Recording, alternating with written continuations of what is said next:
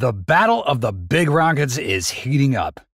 While SpaceX is reigning supreme in the rocket industry, somehow Blue Origin seems risen after a long period of silence. Bezos, who likes to talk a big game that they've never had much to show for, is now confident because all that's set to change in 2024.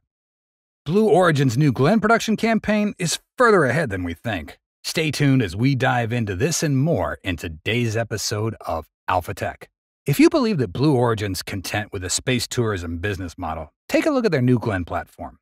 New Glenn will be a direct competitor in the future with SpaceX. After several years of delays, the unveiling of New Glenn has finally revealed some details about the rocket. During a workshop on September 11th at the World Satellite Business Week conference in Paris, Jarrett Jones, Senior Vice President for New Glenn at Blue Origin, said the company's working towards the first launch of that rocket in 2024. They even mentioned multiple launches of this rocket, though they didn't provide a more precise timeframe. The first flight vehicle will arrive at the integration facility by the end of the year, followed by integrated hot fire tests. He also shared that the company has 4 boosters in various stages of development, each designed to be reused up to 25 times. And the company was also looking at other ways to double its launch capacity that they didn't go into. To be honest, this is good news for Blue enthusiasts, but given Blue Origin's track record over the last 10 years, it's left many skeptical about the timeframe. We're not sure if they've completed all 4 of these boosters yet, or if these are just flying components being manufactured without any engines installed.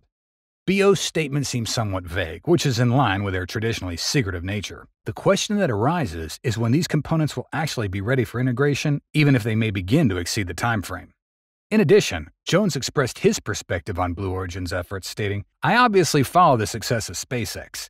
And he feels more inspired when he hears remarks like those made by Ochinero, SpaceX's VP, who mentioned, "Where were you last year?" It seems like Blue Origin's response to SpaceX as they continue to closely monitor SpaceX's success and draw inspiration from it to compete in the rapidly advancing space race. Jones affirmed ambitiously, "That's our future." Despite the doubts, Blue Origin's quite confident in this assertion, and it's not without good reason. For a company known for its reticence regarding updates on its rocket production progress, the recent influx of images showcasing the New Glenn production process at its critical facility in Washington signals a development in its rocket production work. It's been a while since we last got a glimpse inside Blue Origin's factory.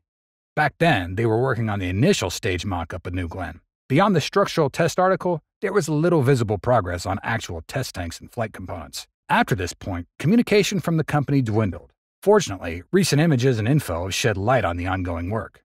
During a recent visit by a senior director for manufacturing operations and assembly at Blue Origin, we can see various rocket stage components, interstage sections, and payload fairing domes, all laid out on the factory floor.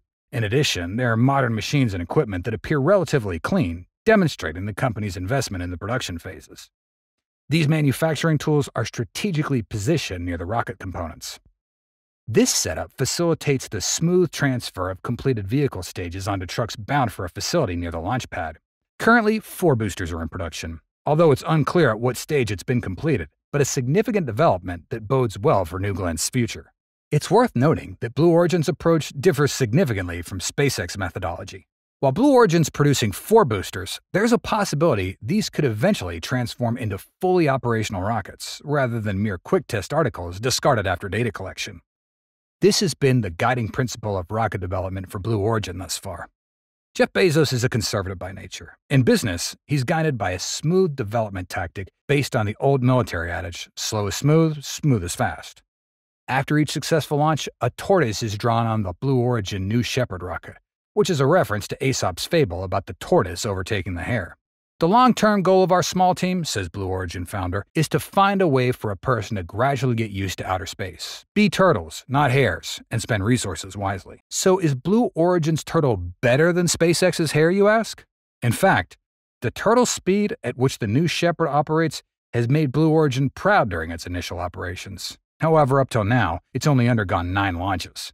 Furthermore, the Blue Origin flight only lasts 11 minutes, and passengers spend only 3 of those minutes in zero gravity.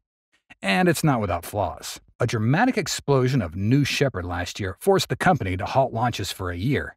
It'll take some more time before it returns to the market, and the future of Blue Origin's New Glenn still remains uncertain regarding its ability to compete with current spacecraft. Unlike the conservative Bezos, Elon Musk has adopted an aggressive tactic for SpaceX to gain attention through risky innovation.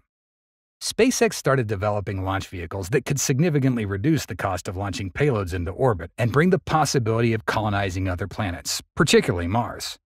SpaceX's strategy of working tirelessly helped to quickly earn the trust of the government and businesses, attracting multi-billion-dollar venture capital investments. Even though the first SpaceX effort failed in 2006 when the first samples of the SpaceX Falcon 1 rocket crashed during testing.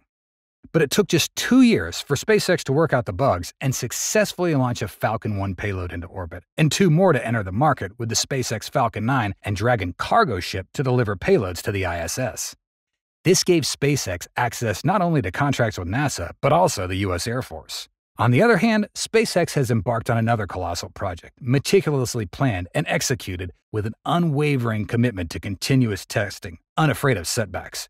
At this very moment, they stand on the brink of orbital launches with their cutting-edge Starship rocket.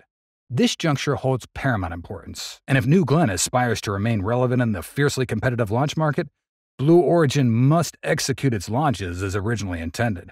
Any further delays could spell not just a shaky start, but potentially the demise of New Glenn. Blue Origin appears to be cognizant of this reality, which is why they placed real significance on the first mission of New Glenn. This is more of a challenge than an opportunity for Blue Origin, but it's also an audacious move.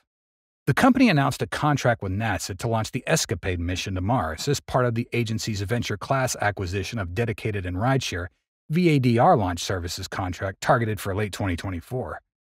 During this mission, Escapade is expected to take approximately 11 months to reach Mars after departing Earth's orbit. Both spacecraft will spend several months adjusting their orbits before being in a prime position to collect crucial magnetosphere data. Given the Mars-bound nature of this mission, any launch date delays would result in a significant gap due to the unique orbits and planetary distances involved. While NASA has a broad understanding of Blue Origin's progress, can it meet the timeline? In a statement from NASA, they were quoted as saying that VADR provides FAA-licensed commercial launch services for payloads that can tolerate higher risk by using a lower level of mission assurance and commercial best practices for launching rockets. In other words, they acknowledge the ambitious launch timeline while understanding that it's not the end of the world if the launch dates push further back. That implies that New Glenn might risk losing its inaugural contract if it fails to meet its launch schedule, a scenario that neither Jeff Bezos nor NASA desires. In addition, New Glenn has secured a major contract from Amazon, the world's largest technology giant, with 12 launches. Included in the payload is Kuiper's internet satellites.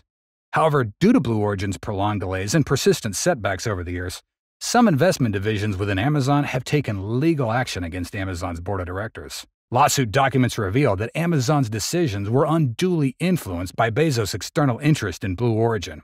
This is also an issue that requires New Glenn to launch on time and preferably without any unusual incidents. Jeff Bezos himself, NASA, and Amazon's board of directors all hope that New Glenn can be ready in the coming year. What are your thoughts on the matter? Please share your comments below. And that's it for today's episode. We hope you enjoyed it and learned something new.